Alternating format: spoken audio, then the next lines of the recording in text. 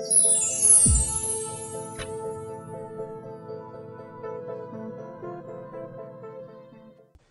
and welcome to my fifth video in this series about energy and ecosystems, and today we're going to look at intensive animal farming. And so intensive animal farming is all essentially profit driven, and so by intensively farming them, what you're trying to maximise is the yield, and in this case we're going to look at chicken, but this can apply to virtually any types of animals. And so the yield is essentially the amount of product that you get out, and so what you want is to put as minimum energy or as minimum resources in for the maximum you can get out. And so to do this, you've got to limit your costs, and you've got to limit the types of things that you're putting in. And so if we think about chicken farming and the types of products you want, when we're purely looking at, so this isn't egg related, this will be chickens used to slaughter and to be produced to be eaten. And if you think about it, what you want to do is you want to make sure for the maximum amount of resources and energy you put in, you get the maximum amount of yield, and that may be the tastiest meat, that may be the biggest amount of meat that you can possibly produce on a chicken. And so there are methods by which the intensively reared animals can produce this. One way is to keep them in cages.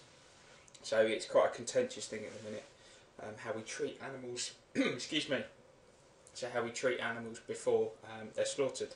But one way to ensure that they grow to a larger size is to limit their movement. And so if they're respiring, what will happen is the products of that respiration can then be used for growth.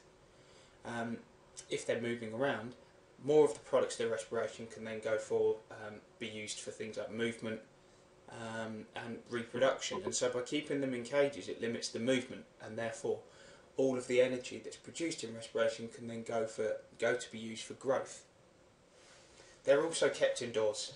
Keeping organisms indoors means that you can control the temperature, and so obviously with a tighter controlled temperature, what you have there is it means that the animal doesn't need to use the products of respiration again to heat itself, and so keeping them in barns, keeping them in controlled conditions like that means more of the energy can go towards growing, and less is used to regulate temperature, and hence why lots of the organisms like chickens are kept indoors. An obvious one is selectively breed the birds with particular characteristics. So the characteristics we're talking about here would be a fast maturation rate, a fast growth rate, a high proportion of meat, the quality of the meat. All of these things are taken into consideration when you selectively breed. And so you might start off with a group of chickens that are quite varied, but you'll find that most farm chickens genetically are quite similar because they've been bred from a narrow gene pool, if you will, and so therefore they exhibit similar characteristics. Another way to limit your costs would be to reduce the food intake by the organism, or to closely monitor the food and the amount that you give them. What you want to give them is you want to give them a feed that has all of the nutrients that they require, but you don't want to overfeed them, because if you think about it, there'll be losses through faeces, through excretion, and generally through putting on excess fat. What you want is to give them the optimum amount of food that they require, and so that goes towards building tissues rather than producing faeces and the products of excretion.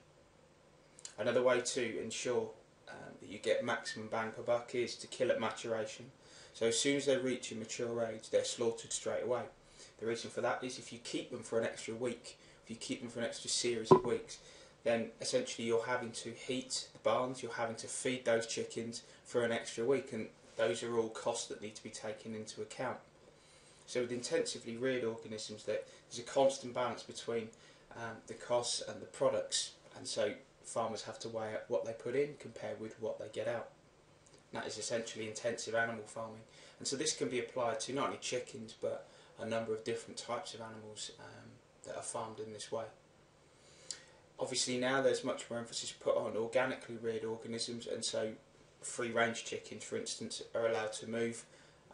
They're obviously kept for longer, they may get a slightly more varied diet, and so the types of questions here are ethical ones on whether we think it's morally correct to breed chickens in a certain way just for our benefit, or whether we consider their lives as important or not. If you join me on the next video where we'll be looking at some